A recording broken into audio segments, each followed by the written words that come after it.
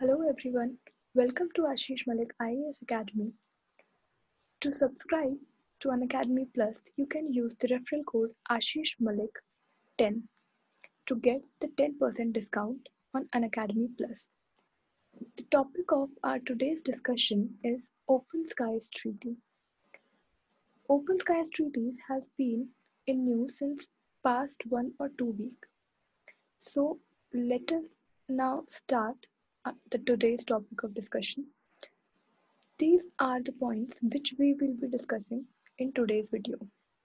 Now, why this treaty has been in news? Recently, Trump administration said that it will be withdrawing from the Open Skies Treaty. Trump administration का अभी recently एक news में statement आया है कि Trump administration open sky treaty से withdraw करने वाला है. जब से ट्रम्प एडमिनिस्ट्रेशन ने ऑफिस में एंटर किया है तब से ट्रम्प ने बहुत सारे इंटरनेशनल ऑर्गेनाइजेशंस को टारगेट किया है. For example WTO, WHO, UNESCO, UNHRC. Recently Trump ने जो ईरान न्यूक्लियर डील साइन की गई थी इन 2015 उससे भी विड्रॉ कर लिया है. ऑल्सो यूएसए ने रशिया के साथ जो ट्रीटी साइन की थी IRNF ट्रीटी उससे भी यूएसए ने ऑलरेडी विड्रॉ कर लिया है. एंड इस टाइम पर ट्रम्प का टारगेट है open sky treaty. So let us now understand what open sky treaty is all about. Open sky treaty को फर्स्ट टाइम यूएस प्रेसिडेंट ने प्रपोज किया था जिनका नाम था वाइट एस्नोवर. इनिशियली इसका प्रपोजल उन्होंने दिया था 1955 में. उनको लगा कि अगर ये ट्रीटी साइन हो जाती है between the USA block and the Soviet union block, जो उनके बीच में कॉन्फ्लिक्ट है, पावर राइवलरी है, जितने भी इश्यूज हैं वो सारे may be there are chances कि वो थोड़े कम हो जाएं और ज़्यादा प्रॉब्लम्स एस्केलेट ना हो. लेकिन उनके बीच में उस टाइम पे इतनी ज़्यादा पावर राइवलरी थी, इतने ज़्यादा कॉन्फ्लिक्ट्स थे कि ये ट्रीटी अल्टीमेटली साइन की गई 1992 में between NATO and वार्सो pact. Now what is NATO and what is वार्सो pact? NATO is the bloc led by USA, which was established in 1949. Similarly, the Warsaw Pact is the bloc led by USSR or Soviet Union, which was established in 1955. The main objective of the US bloc, the NATO bloc, was that any armed attack on any one country will be considered as an attack on all the countries. And the Warsaw Pact was established in order to counterbalance the NATO forces. Now, the Open Sky Treaty was finally signed in 1992, but it came into effect in 2002 after almost a decade. At present, it consists 35 signatories, countries which have signed the treaty. These are 35 countries. It includes one member, which is Kyrgyzstan, which has not ratified the treaty. It means that only 34 out of the 35 countries have ratified the treaty. Kyrgyzstan is yet to ratify it. Now, whether India is a member of this treaty or not. So, as we can see here, India is not a member of this treaty. Please remember this point. This is very much important from the UPSC Prelims perspective. UPSC can give this question in prelims that India is a member of OST or India is a founding member of OST. Or it can also give a statement like India has signed the Open Skies Treaty but it has not ratified it yet. तो please remember कि India ने इस treaty को sign नहीं किया है, India इस treaty का मेंबर नहीं है, बट यूएसए एंड यूएसएसआर दोनों इस ट्रीटी के मेंबर हैं इन 35 कंट्री में. Now what are the AIIMS of this treaty? इस ट्रीटी के मेनली 4 ऑब्जेक्टिव्स हैं. To build confidence among the members,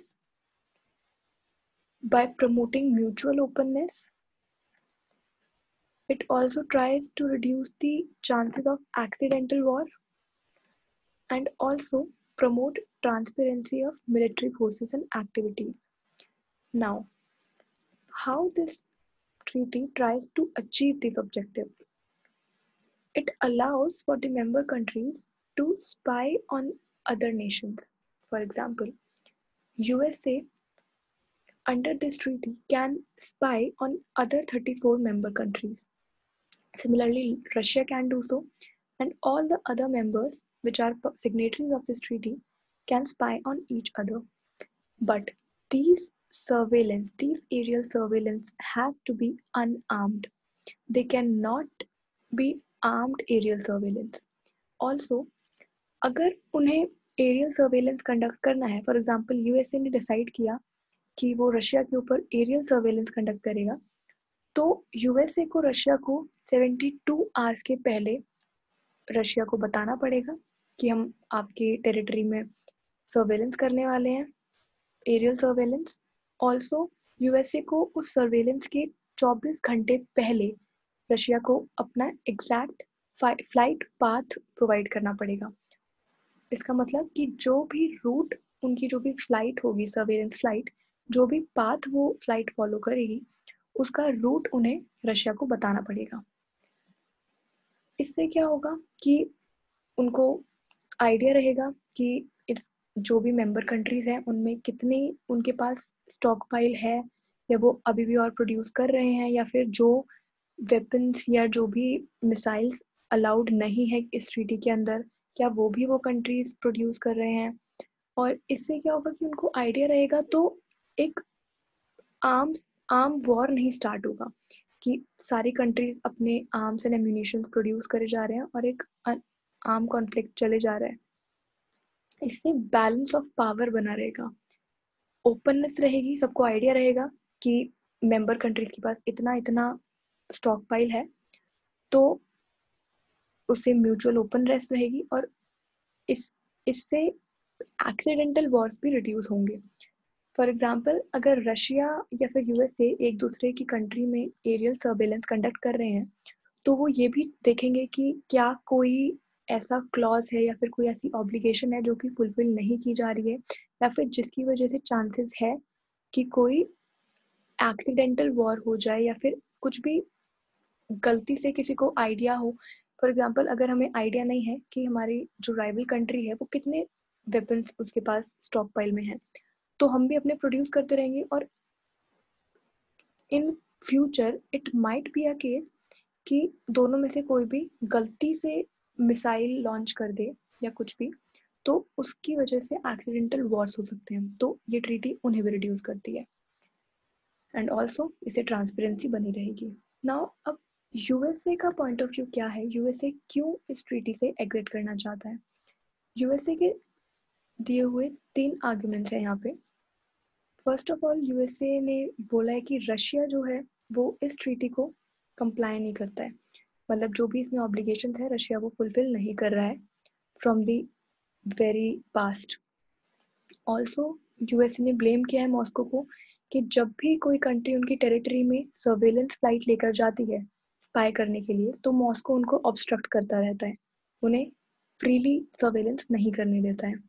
and third argument given by USA is कि Russia इस ट्रीटी को मिसयूज कर रहा है अपने लिए डेटा गैदर करने के लिए, सो दैट इन केस अगर फ्यूचर में कोई भी वॉर होती है यूएसए और रशिया के बीच, तो रशिया वो डेटा यूज करेगा यूएसए के ऊपर अटैक करने के लिए कि हम इनकी टेरिटरी में कहाँ कहाँ पर अटैक कर सकते हैं. तो ये 3 आर्ग्यूमेंट्स हैं यूएसए के, जिनके बेसिस पर ट्रम्प ने बोला है कि वो इस ट्रीटी से एग्जिट करेंगे. अब रशिया का स्टैंड क्या है. रशिया ने सारी ऑब्लिगेशंस को डिनाई कर दिया है, और उन्होंने ये भी कहा है कि Washington exit is very regrettable. और रशिया ने एक और स्टेटमेंट दिया है कि जब तक ये ट्रीटी फोर्स में रहेगी, जब तक ये ट्रीटी है, तब तक वो उसकी सारी ऑब्लिगेशंस फॉलो करेंगे, weather USA is a part of the treaty और not. But how this would impact the nations. Now USA अगर एग्जिट कर देता है इस ट्रीटी से, तो देयर आर चांसेस कि Russia in future will use this argument for leaving itself from the treaty. It could also leave the treaty on the basis of this argument.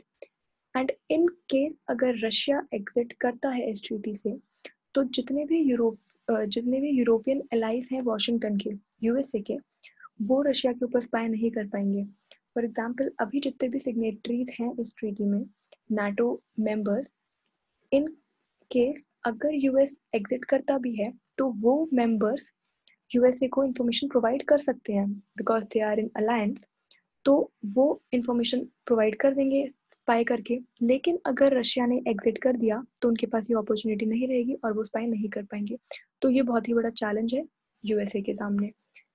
Also 2021 में new start treaty जो कि Russia के साथ sign की थी USA ने for nuclear arms control, it is also going to expire इन 2021. तो अभी तक यूएसए ने इस ट्रीटी को एक्सटेंड करने के लिए कोई इनिशिएटिव नहीं लिया है. यूएसए ने ये स्टेटमेंट दिया था कि अगर चाइना इस ट्रीटी में नहीं एंटर करता है, अगर चाइना न्यू स्टार्ट ट्रीटी अगर हम एक्सटेंड करें और चाइना उसका मेंबर नहीं है, तो यूएसए उस ट्रीटी को साइन नहीं करेगा. इसका डायरेक्टली ये मतलब है कि यूएसए चाहता है कि वो रशिया और चाइना दोनों के साथ एक आर्म्स कंट्रोल ट्रीटी साइन करे ताकि यूएसए का सिक्योरिटी इंटरेस्ट सेफ रहे. अब what is this New Start Treaty? New Start Treaty is the treaty between USA and Russian Federation. It was signed for further reduction and limitation of strategic offensive arms. इसका basic purpose था कि जो भी arms हैं strategic offensive arms, उनको reduce करना, उनकी जो प्रोडक्शन है उनको लिमिट करना. ये फोर्स में आई थी ट्रीटी इन 2011 एंड इसके पहले एक स्टार्ट फ्रेमवर्क था जो कि 1991 में स्टार्ट हुआ था एंड ये न्यू स्टार्ट ट्रीटी इस फ्रेमवर्क का सक्सेसर है and this is going to lapse in to 2021. So this is the discussion for our today's lecture. Hope you liked the video. Please like, share and subscribe. Thank you.